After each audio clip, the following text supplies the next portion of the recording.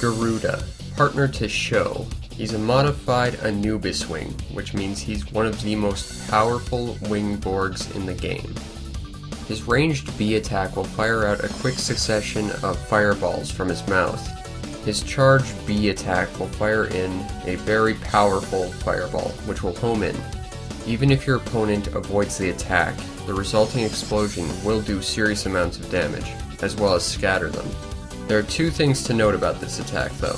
Make sure your opponent isn't directly below you, or Garuda might just fire the fireball ahead. Secondly, make sure your teammates aren't in the direct vicinity of the fireball, because they will get hurt and it's quite easy to kill them. He takes his sword to his opponents with his close-range melee attack.